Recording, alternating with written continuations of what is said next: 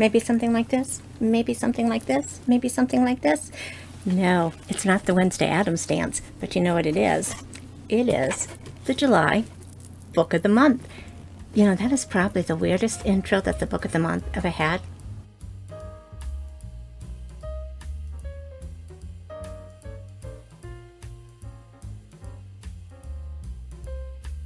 Hi everyone, I'm Nancy and welcome back to my channel.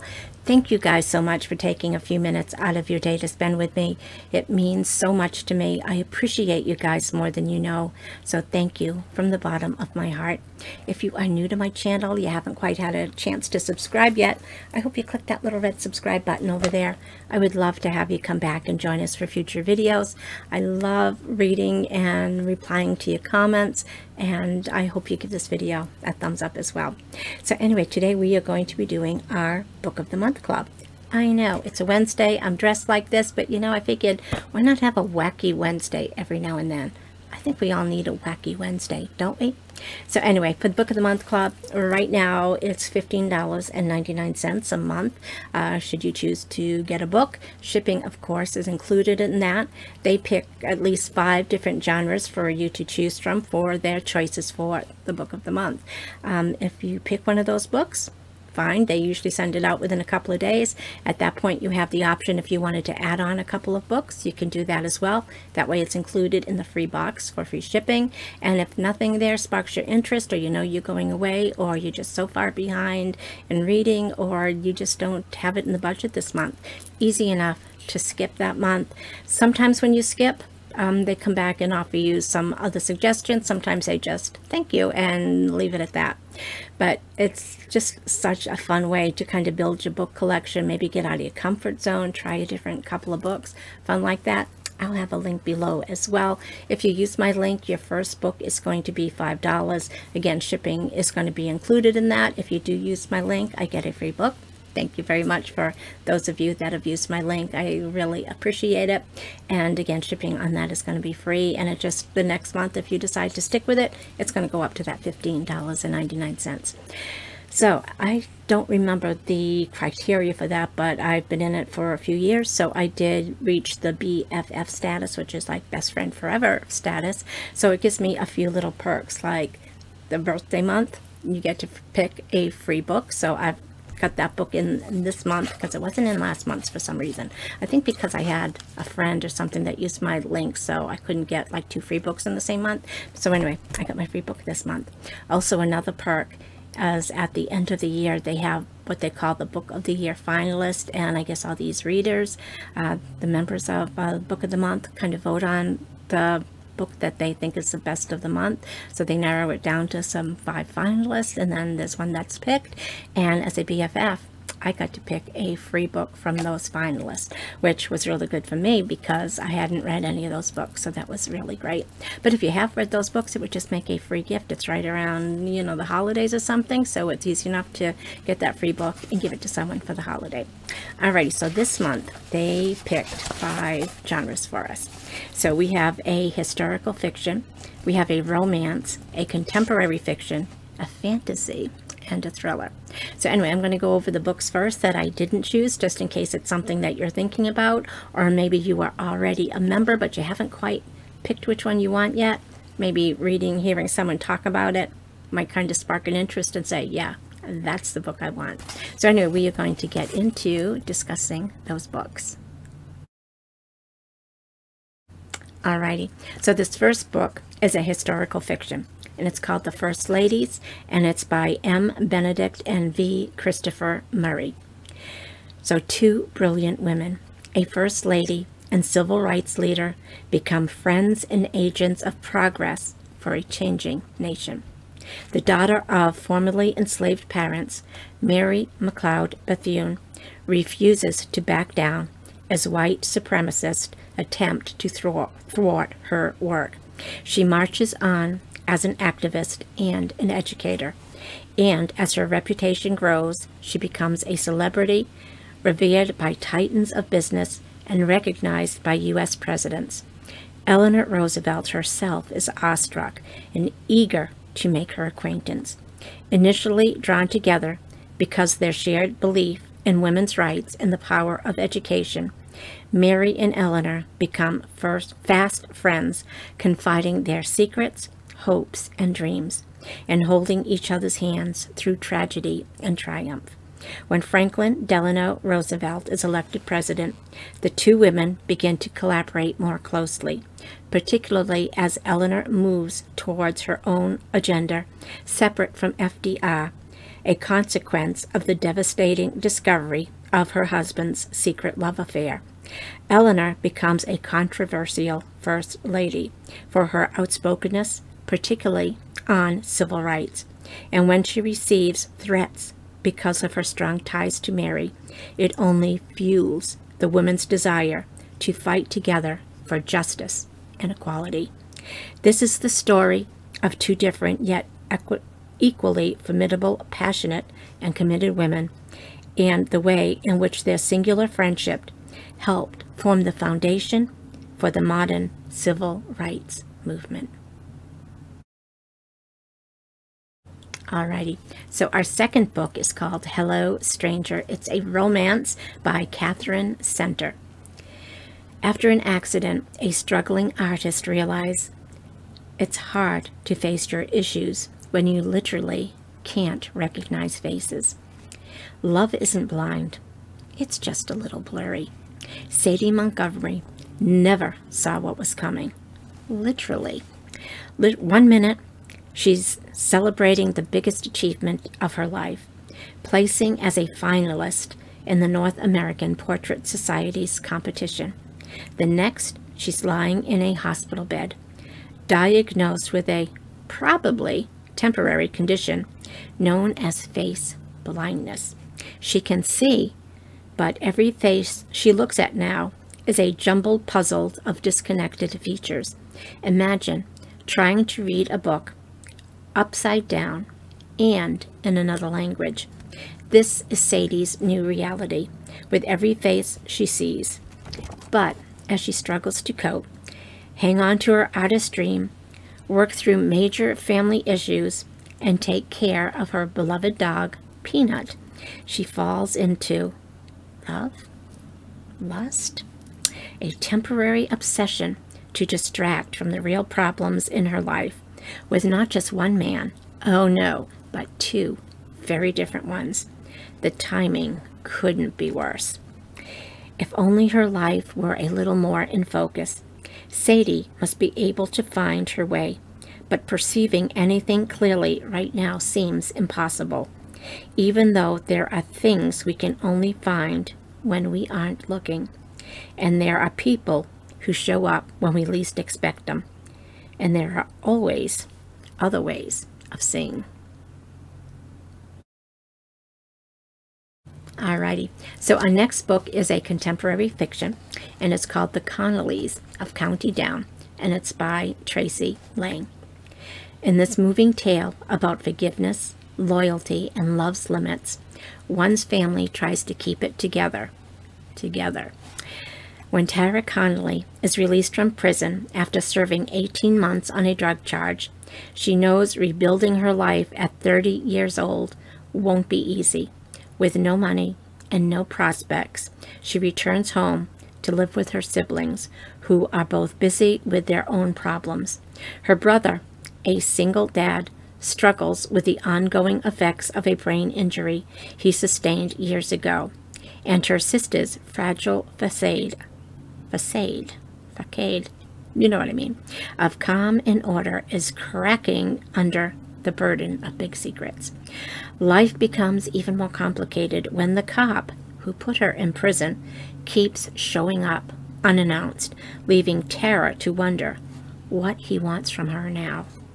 While she works to rebuild a new career and hold her family together, Tara finds a chance at love in a most unlikely place. But when the Connelly secrets start to unravel and threaten her future, they must all face their worst fears and come clean, or risk losing each other forever. The Connellys of County Down is a moving novel about testing the bounds of love and loyalty. It explores the possibility of beginning our lives anew and reveals the pitfalls of shielding each other from the bitter truth. The next one is a fantasy, and it sounds really interesting too. Sounds like a really fun read. So this one is called Immortal Longings, and it's by Chloe Gong. So in this action-packed adult debut from Chloe Gong, Shakespeare's Antony and Cleopatra is remade into a fantasy epic.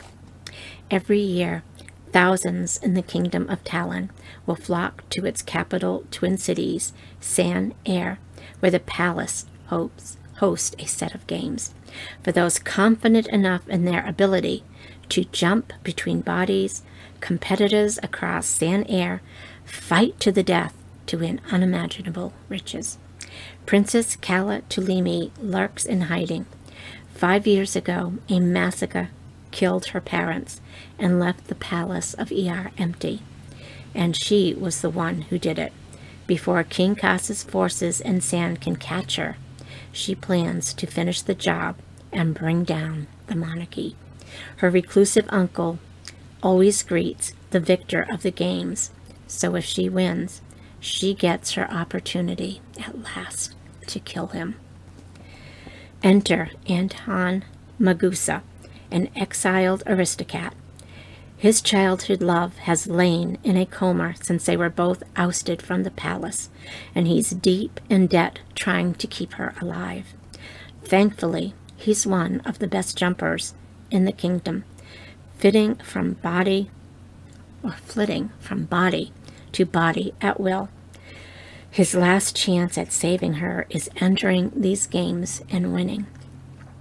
Calla finds both an unexpected alliance with Anton and help from King Khas's adopted son August, who wants to mend Talon's ills. But the three of them have very different goals. Even as Calla and Anton partnership spirals into something all-consuming, before the games close, Calla must decide what she's playing for, her lover or her kingdom. Alrighty, and now for the one that I chose. So this is, of course, I picked the thriller. It's called Dark Corners, and it's by Megan Golden. So it says, from the pen that brought us The Night Swim, a new true crime inspired nail biter where anyone could be the killer. So it says, Terrence Bailey is about to be released from prison for breaking and entering, though investigators have long suspected him in the murders of 6 women. As his release date approaches, Bailey gets a surprise visit from Madison Logan, a hot young influencer with a huge social media following. Hours later, Madison disappears, and police suspect she's been kidnapped or worse. Is Madison's disappearance connected with her visit to Bailey? And why was she visiting him in the first place? When they hit a wall in their investigation, the FBI reluctantly asked for Rachel Crowell's help in finding the missing influencer. Madison seems only to exist on social media. She has no family, no friends, and other than in her post, most people have never seen her. Who is she, really?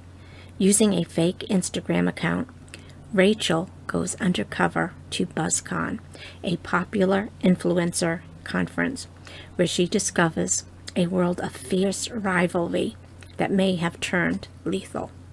When police find the body of a woman with a tattoo of a snake eating its tail, identical to the tattoo Rachel had seen on Bailey's hand, the FBI must consider a chilling possibility. Bailey has an accomplice on the outside and a dangerous obsession with influences, including Rachel Crowell herself. Suddenly, the target of a monster hiding in plain sight, Rachel is forced to confront the very real dangers that lurk in the dark corners of the internet. Alrighty, so for my free birthday book, I have another thriller, and this one is by Riley Sager, and it's the only one left. And look at that mansion up on the rocky cliff. I know, it just kind of gives you thrills. I'm just looking forward to reading this, doesn't it? Alrighty, so anyway, again, this one's a thriller, the only one left, by Riley Sager.